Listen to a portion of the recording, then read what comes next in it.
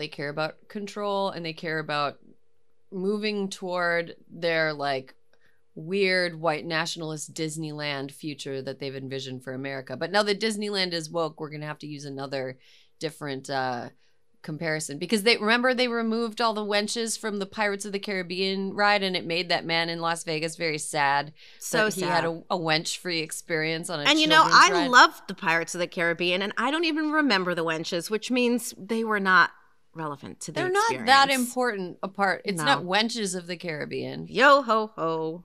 So there's some news this week. Once again, the news continues to happen, Alyssa. Doesn't stop. It doesn't stop. And it occurred to me this week that a lot of times when we get into the news, we're like, well, everything sucks again. And I kind of wanted to try something new this week.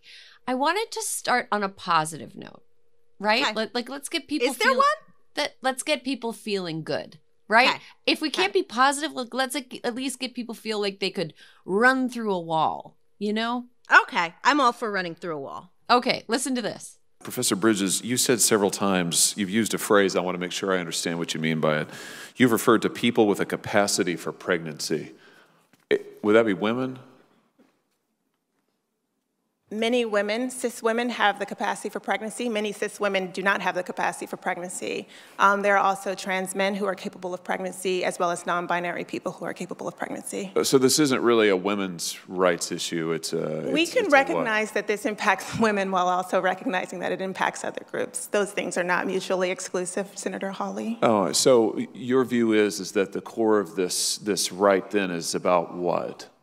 So I want to recognize that your line of questioning is transphobic, and it opens up trans people to violence by not recognizing them. Wow, you're saying that I'm opening up people to violence by asking whether or not women are the folks who can have pregnancies? So I want to note that 1 out of 5 transgender persons have attempted suicide. So the sound you heard is an exchange between, I'm sorry if you recognized his voice, but Missouri Senator Josh Hawley and University of California at Berkeley law professor Khiara M. Bridges. And that was during a Senate judiciary hearing on the legal repercussions of the Supreme Court overturning Roe v. Wade. Alyssa, what do you think about Professor Bridges? I was for it. She was just not going to let him get away with it. She's like, nope, this is who you are. And she called him out for who he was, and it was delightful. She was so fearless. I found it to be very inspiring how fearless she was. It seems like an intimidating place to be in front of a Senate panel, in front of a Senate subcommittee or a committee. And she was just not afraid. She was just totally not afraid at all. There's more to the clip that you can hear. You can find it. We'll put it in the show notes.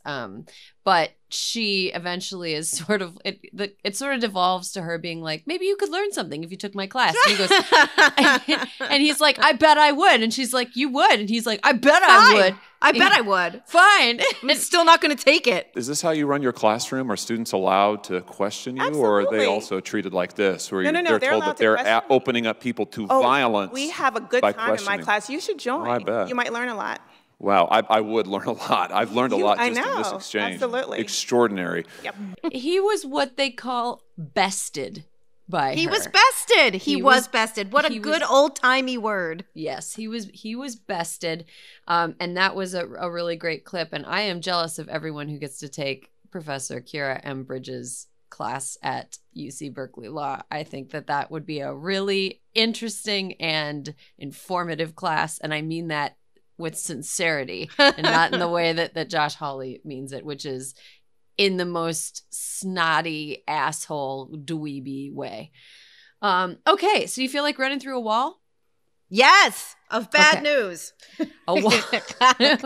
Okay, so last time we recorded a couple weeks ago, we asked listeners to send us news from their respective states. Since now we were in the era of states' rights, not stakes rights. Stakes rights is when you're a Supreme Court justice and and you're at Morton's in DC. Out of all the places, of all the gin joints in all of DC, Morton's went to Morton's. He's like, I want meat, and I don't care how it's prepared or if it tastes good. I just want a hunk of meat. That should be on the Morton's signage. Hunks of meat. The Arby's of steak. Sorry. I'm only roasting Morton's because they released a statement about how a Supreme Court justice has like the right to eat dinner, which is very funny. They did? I thought they said he couldn't come back. There's like the right to eat dinner was in like a statement about like being, the which right is to eat dinner. Is that true? interesting. If there's a right to eat dinner, Erin, I feel like we could really put Morton's at the forefront of the food insecurity problem. Well, if there's a right to eat it, I feel like the Kavanaugh way would be like, if you smell dinner, you must eat the entire dinner, or you can be legally prosecuted if you do not take the dinner to its conclusion and finish the entire dinner. Anyway, this is a whatever. Okay, so we're in the era of states' rights. So that means where you live within the U.S. will determine whether or not you have access to reproductive health care. And in a lot of places, the most right-wing anti-choice people are very emboldened by the Supreme Court decision in Dobbs and are coming out like crazy. They are busy. Trying to pass laws to make abortion illegal for the people that live in their respective states. Alyssa, what state do you want to start with in our, I think we're calling it our tour de bullshit. Tour de bullshit. Let's start off with the Keystone State, Erin. Ooh, Pennsylvania. And you know what's so funny? There's so much bullshit. I had to like write it down on notes because there's so much bullshit. So in Pennsylvania, the old General Assembly is up to some really destructive antics. What do they want to do? All of this potentially could come to fruition in the primaries in May of 2023. They want to require IDs to vote. They want to require auditor generals to audit elections. They want to allow gubernatorial candidates to pick their running mates instead of having them be elected. They want to expand the General Assembly's power. This was a real good one, Erin. They want to expand the General Assembly's power to reject regulations. What the fuck does that even mean? Like, what the fuck does that even mean? And you know, the coup de grace, as they say, is that they passed a bill last week actually for a state constitutional amendment that would say there is no constitutional right to an abortion. So that is what is going on in the Keystone State. You know, that Pennsylvania, I'm a Pennsylvanian in-law. My in-laws are from Pennsylvania. You're all the states, dude. You are all the states. You know what? I feel weird saying it, but I really do like many aspects of America. I think that it's a beautiful country, and I've visited a lot of places. And you know what is? We have crossed over so many places, so many of the same places. You're from Wisconsin. I went to school in Wisconsin. We both lived in Chicago, and we're both in-lawed in Pennsylvania. Oh, yeah. Pennsylvania, the husband state. The husband state. Well, not so much anymore if they actually make it. Nope, do this. Nope. Yeah, nope. And that state is really gerrymandered all to fuck. Like, you know, yes. it should be a blue state. The Pennsylvania General Assembly is so gerrymandered that it's really hard for Democrats to get any foothold at all. And so the gubernatorial race in that state is massively important. I guess keeping in line with the general character of the GOP nowadays, Pennsylvania has nominated an actual maniac to run. An actual maniac! He is an actual maniac. But nobody should become like comforted by that. Oh, they're running a maniac. No. Maniacs get people excited. Maniacs get other maniacs excited. And I mean, Lauren Boebert, exactly. Marjorie Taylor Greene, these people, maniacs are winning places. Yes, like lunatics really bring out the lunatics, and any sort of complacency will allow people to kind of allow the lunatics to take over. So Pennsylvania, you have to pay attention to what's going on in Pennsylvania. Alaska, not as many people in Alaska. It's not as much of a cross-section of America as Pennsylvania is. But the right to abortion is protected in the state's constitution's provision on privacy, which was voted in by the people and recognized by the Alaska State Supreme Court in 1997. But their governor now wants to do away with the right to privacy, which he announced on the day that Roe was overturned. His name is Mike Dunleavy. Of course it is. Of course it's a Dunleavy. If I were writing a character that was like a shitty governor in Alaska, that's what his name would be. Mike or Skip. I mean, but like if you're a GOP person, how do people get on board? Just getting rid of privacy. It's just privacy. Do GOP people not want privacy? Like at all? I feel like if you went to a lot of them and you were like, okay, you don't care about privacy, show me your search history, they would understand pretty quickly. Yeah, maybe that's the tactic, Erin. Yeah, we're gonna expose everybody's search history. Mine are mostly about plagues and true crime in history. Okay. Tennessee's got some hot percolating trash. Tennessee has nullified the age of consent for marriage, Erin. That means 14-year-olds can get married. This is my air quotes. That's rape. That's not. What? 14-year-olds not. 14? Okay. No. Look, if you are a political party that gets people motivated to vote by lying to them about the other political party grooming children, perhaps the best move just politically, just purely politically, we're not even talking morally. Politically, maybe it's a bad move to make it legal to marry children. Just saying. I mean, just saying. It seems like, is that really the hill you want to die on? The real groomer is the Tennessee state government. They're the ones doing the grooming. Good Lord. And also let us not pass over the fact that they also want to turn homelessness on public property into a Class E felony. Okay. They care about life, Erin. I don't know if you've heard. The GOP cares about life. No, they don't.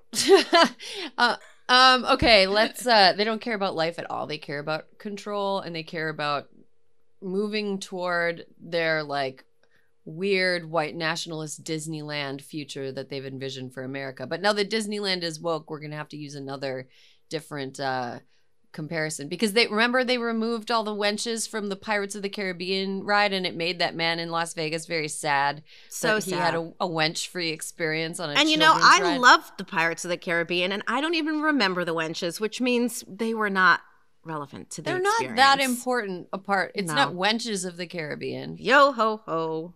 I mean, whatever. Okay, Utah, one of my favorite states. I know, but they're doing you dirty this week, Erin. Utah, one of my favorite red states. Most beautiful state in the U.S., I think. Utah, New Mexico. Two beautiful states. Utah is doing poorly in terms of how it is best serving the public health interests of its citizens compared to New Mexico. Poor New Mexico. They're going to be so overwhelmed with people from the surrounding states that are just enmeshed in fuckery that it's just going to be, they're going to be overwhelmed. And my heart goes out to poor New Mexico, partly because of Utah. Okay. A GOP lawmaker says that she trusts that Utah women can control their intake of semen as the state's trigger law has gone into effect. Mm-hmm. I'm going to just read the full quote. Utah Senate President Stuart Adams is the person, of course. I don't know. All of these people's names. I know. Like this all goes back to the time we played around with old Supreme Court not justice names. They all come back to haunt. They all come back. I know. This is definitely a Felix Frankfurter type name. Okay. So the full quote is from Representative Carrie-Ann Lisenby. Mm-hmm. Who should know better. Carrie-Ann, as far as I know, is a name that is not given to men. Carrie-Ann said, I got a text message today saying I should seek to control men's ejaculations and not women's pregnancies. I do trust women enough to control when they allow a man to ejaculate inside of them and to control their intake of semen. What? Erin, that's hot. That is, you know what that is? It is on par with, should we round it out with a fuck that guy? Should we round it out with the great state of South Carolina? Well, just real quick, I just want to I want to riff on Representative Carrie Ann here. Does she think, I think that she has me confused with a duck, because female ducks can reject male duck semen. They have like trick vaginas. Yeah, they have like trick vaginas. Girl, your search history is lit. It's true. Female ducks have trick vaginas because male ducks are rape monsters, and they are able to control what semen from other male ducks inseminates their eggs. We are not ducks. We're people. We're not ducks. Also, pulling out doesn't work. It's like it's not an effective method of birth control. It works better than nothing. Than not, but it's like marginally better than nothing. Like, I had an abortion after a pull out situation. Like, what? I've got so many questions. Okay, we can move on to South Carolina now. Sorry. I just wanted to sit on that let me tell you something. The duck, that was worth it. Governor Henry McMaster, by the way, every time I read this dude's name, I always think we're talking about that McMaster? Yeah, one of the first or seventh national security advisors that Donald Trump had in 4 years. Governor McMaster of South Carolina, he had some words for women with unwanted pregnancies. Quote, life is full of ups and downs, unquote. And also, there are consequences for your actions. Wow. Thank you, South Carolina. That is deep. I hope that Mr. McMaster gets in the back of an ambulance, on its way to a car accident, and hollers that at people who are in car accidents. Shouldn't have gotten in a car. There are consequences for Shouldn't have gotten in a car. Or like going to a hospital and people are getting treatment for like a heart condition, having heart attacks. Well, you know what? Shouldn't have had that hamburger. Although McMaster does sound like a hamburger. Hamburglar. He sounds like a hamburglar. Oh my God. He should be voted out. There are consequences for actions. And, life is full of ups and downs. Good God. What a smarmy. Which, interestingly, diametrically opposed to what the Tennesseans think, where they're just like, homeless people, felonies. I mean, none of them, here's the thing, they're quite a hypocritical, nonlinear group. Yeah. Also, I'm not being a dick here, but doesn't Tennessee have a pretty vibrant outdoor culture? Mm-hmm. Is it homeless if you're camping? You know what I mean? Unclear. It's fine if you're paying to sleep outside in a designated campground in a wilderness area. It's fine if you're wearing a matching Columbia outfit and you're making s'mores and singing campfire songs about, Jesus or whatever. But it's not fine if you're somebody that's struggling with, I don't know. It seems like a little bit of it feels like some mental tension. I'm picking up what you're putting down. Okay. Let's I think that's all the time we have. I wanted to get into the Biden executive action thing, but I feel I feel like we're better doing that once HHS Secretary Javier Becerra comes back with his report in 30 days. Yeah, I do want to make one quick point about the Biden administration's releasing a statement saying you have to give people treatment if they're suffering life-threatening complications of ectopic pregnancy or another type of pregnancy that requires abortion as care. Mm-hmm. Here's something that I don't think everyone knows. Catholic hospitals have been turning people away for a long time. A lot of Catholic hospitals are huge and span a ton of territory, especially in rural areas. So I appreciate the sentiment behind them saying, well, look, federal law says you must treat people. But the thing is, Catholic hospitals have been not actively not doing that for a long time. And, you know, I haven't seen many news stories about Catholic hospitals being sued over this. Maybe that federal law should be enforced against Catholic hospitals. But that's just, you know, I'm just throwing that out there. I think anybody that sought any type of reproductive health care at a Catholic hospital can tell you that that's just like, they just won't do it. So They won't do it. Nope. So okay.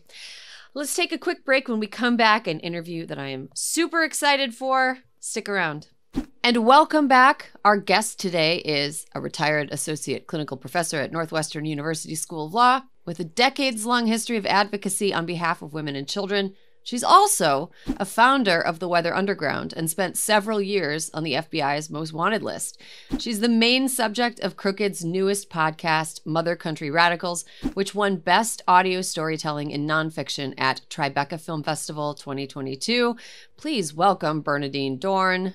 Thank you so much. It's a pleasure to be here.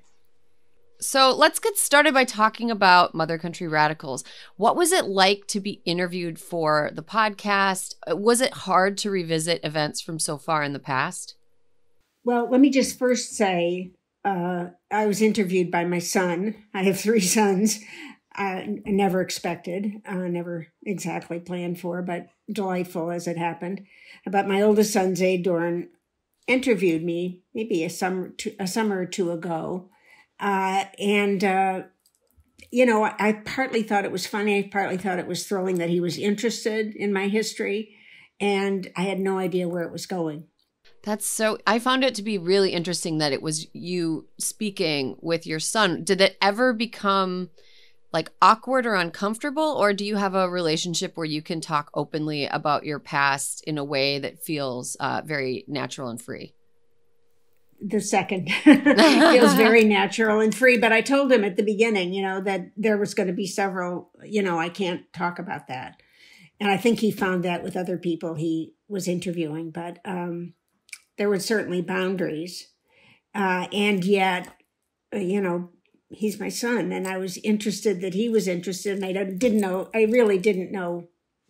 How embarrassing can I be? What a podcast.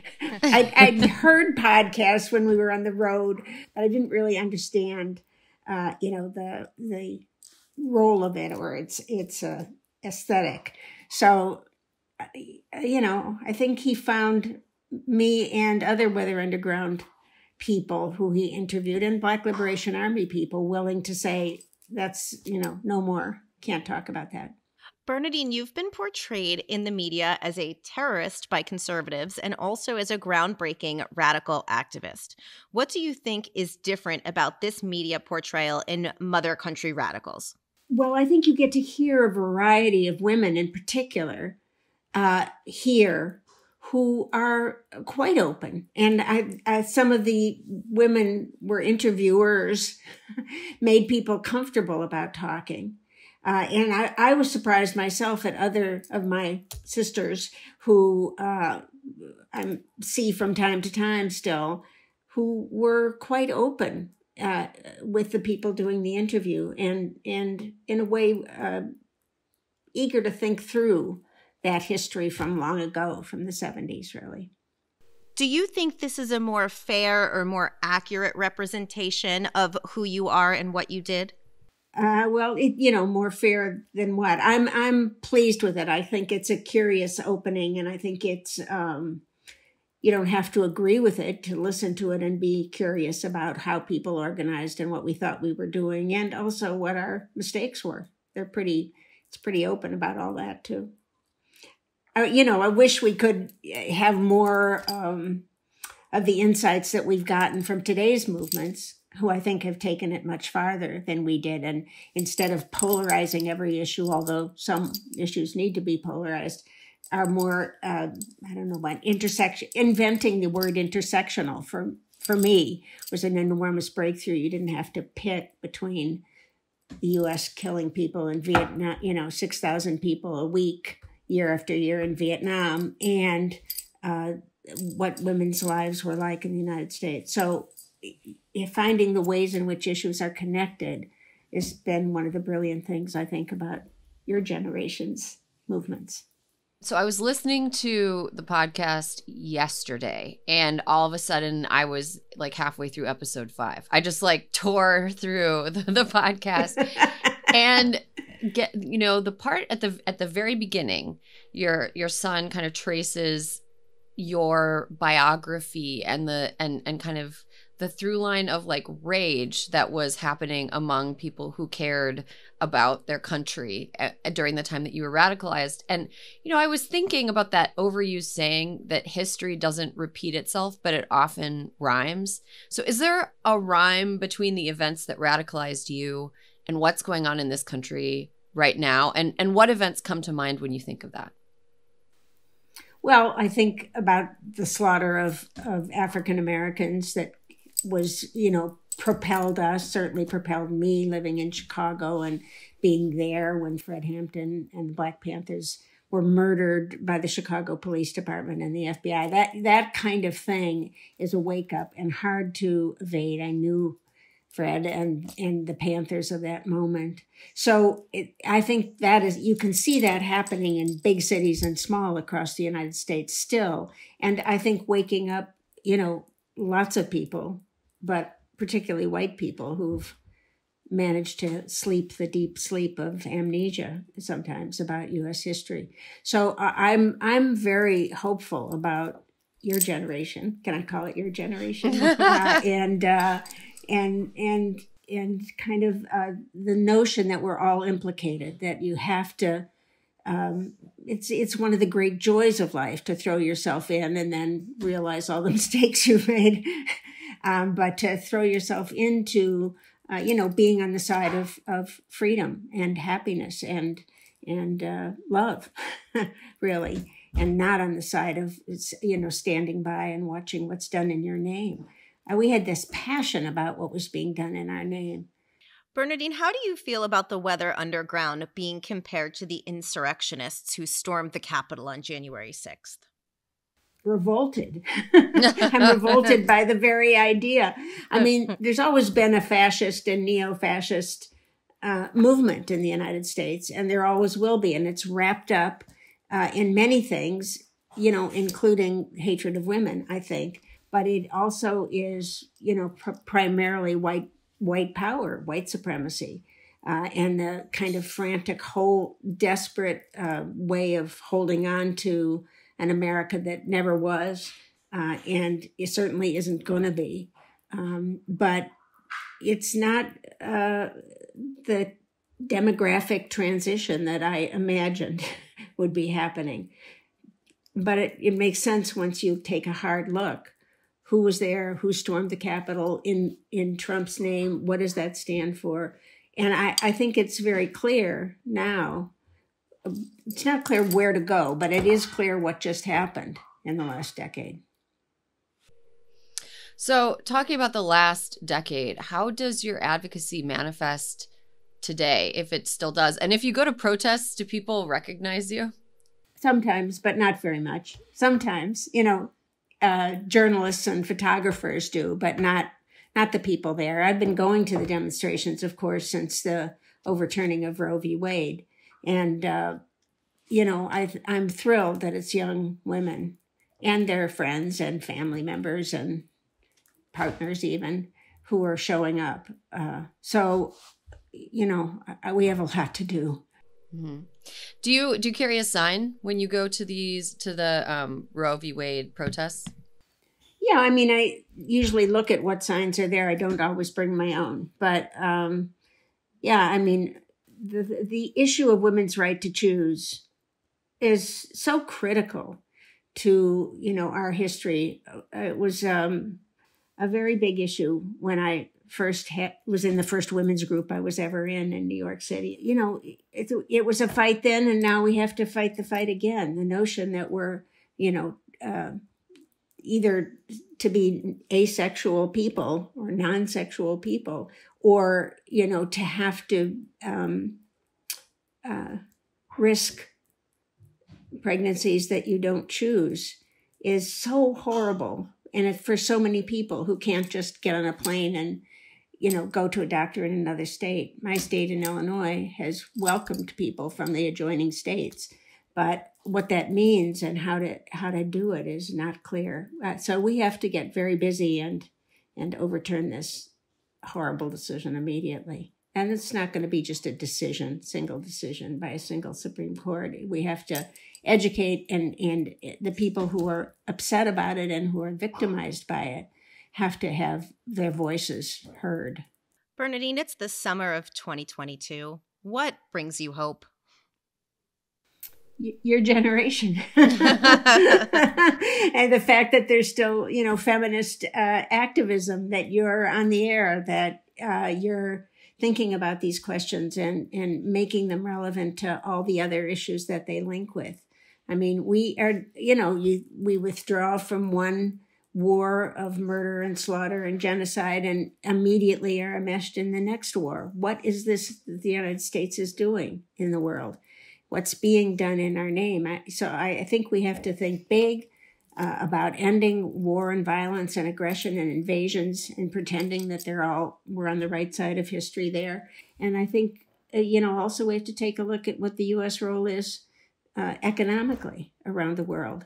And, the incredible wealth that this country has and how few people are in control of it or have access to it. So internal and external, I think we have to, link these issues. And I feel like one of the great, breakthroughs was the notion of intersectionality. So how do these, you don't have to be in a corner here with your precious issue. You can actually think big, must think big, and must link it to other issues. Well, thank you so much, Bernardine. Mother Country Radicals is available for streaming everywhere, and it is so good. Well, streaming, it is listening. Terrific. It is so good, and it's so good to hear from you, and it's so good to hear from other members of Weather Underground, and it's really, really eye-opening and interesting. So thank you so much for joining us today, and I will come back again sometime and talk to us. I'd love to. Thanks so much. Take care. Thank you.